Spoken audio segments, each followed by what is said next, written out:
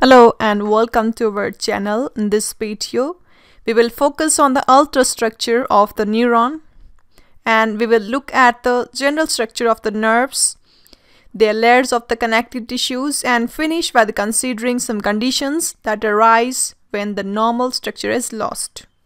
And the basic topics that we will cover in this video are: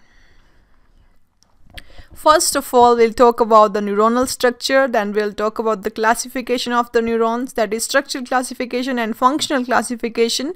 Then next, thirdly, we will discuss about the different coverings of the neuron.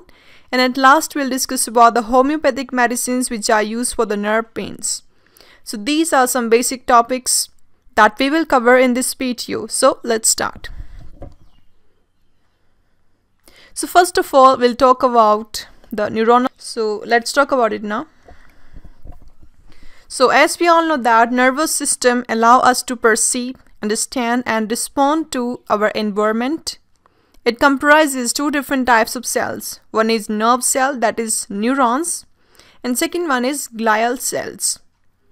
Now let's talk about them. So nerve cell, that is neurons, these form the functional basis of the nervous system and they are responsible for transmitting signals as electrical or the chemical signals. Then secondly, glial cells.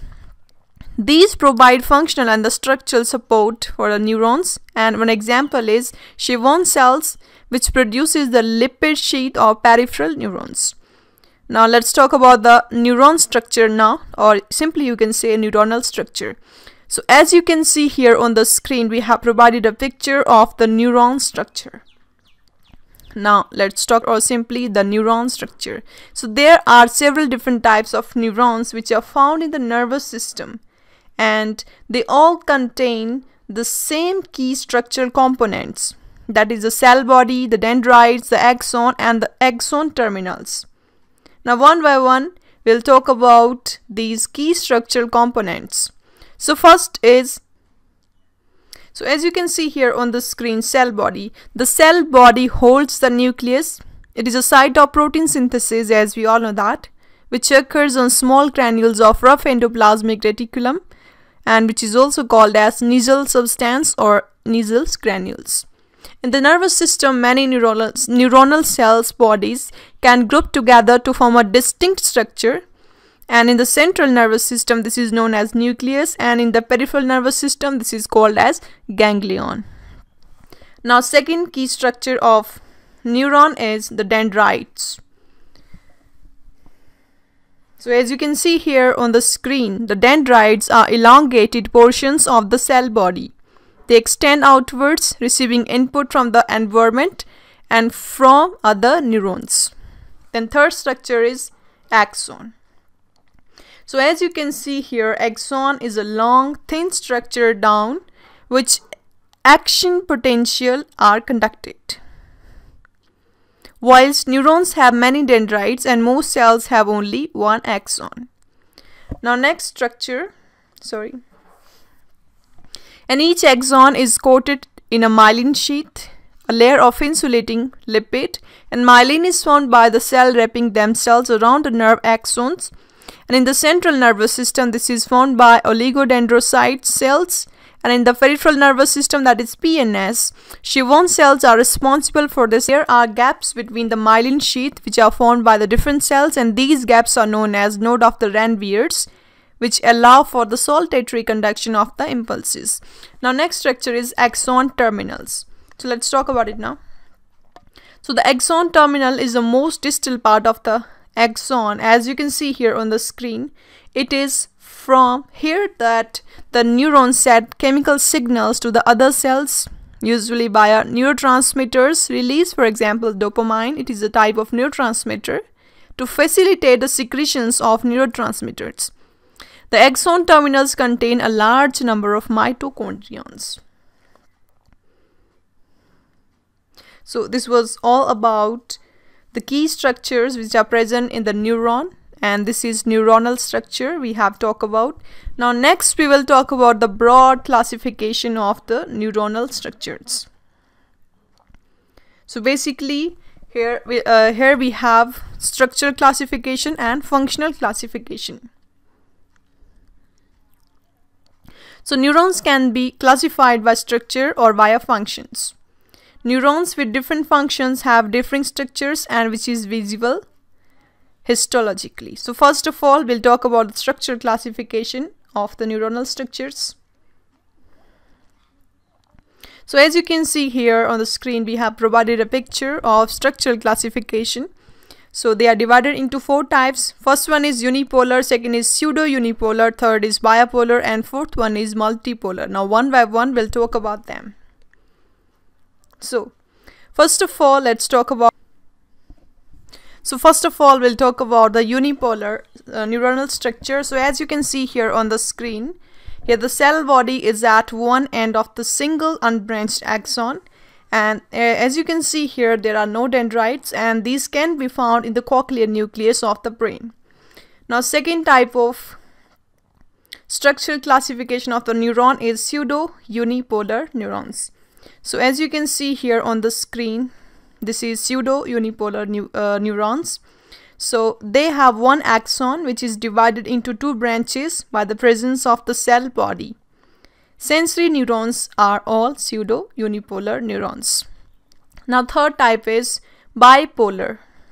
As you can see here on the screen, these neurons have 2 processes which are arising from the central cell body, typically one axon and one dendrite.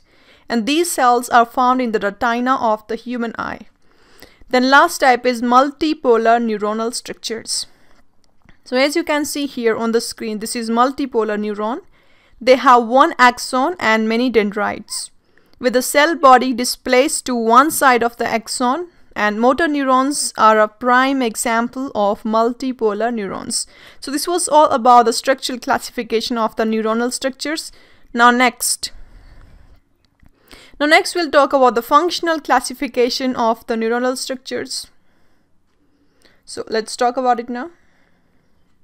So there are 3 broad classifications. Functional classification of the nerves, that is sensory, intermediate, and the motor. There are key structural differences between these 3 types. So first one is sensory nerves. So sensory nerves are small axons and pseudo-unipolar structures.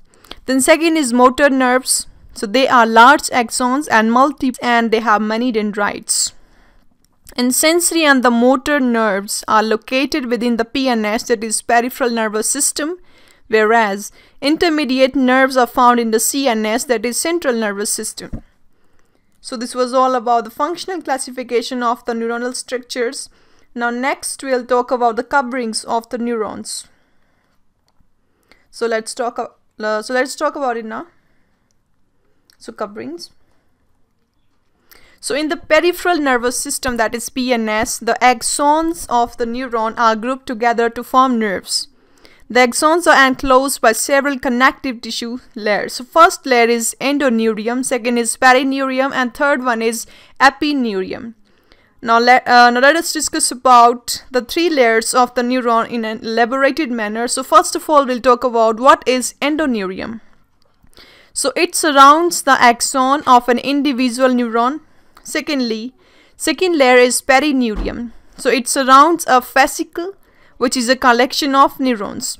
And third one is epineurium, which surround the entire nerve, which is formed by a collection of fascicles. It contains numerous small blood vessels which supplies the nerve fibers. And epineurium appears on the nerve as it exits the intervertebral foramens. It is created by the fusion of arachnoid and the pia mater, which are the layers of the meninges. So these are the 3 layers of the neurons. So here we have talked about 3 layers of the 3 coverings, you can say 3 coverings of the neuron. So this was all about the neuron, its classification and its covering. Now let's talk about the very important topic, that is what are the homeopathic medicines? Homeopathic medicine for the nerve pain, that is 5-PHOS. Now we will discuss about this medicine which is used for the nerve pains.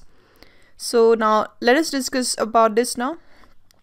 So 5-PHOS tablet is a biochemical combination product which is prepared from the 5 phosphorus tissue shoals of Suzzler's remedies including Calcaria Phos, Ferrum Phos, Mag Phos, Natrum Phos, and Phosphoricum.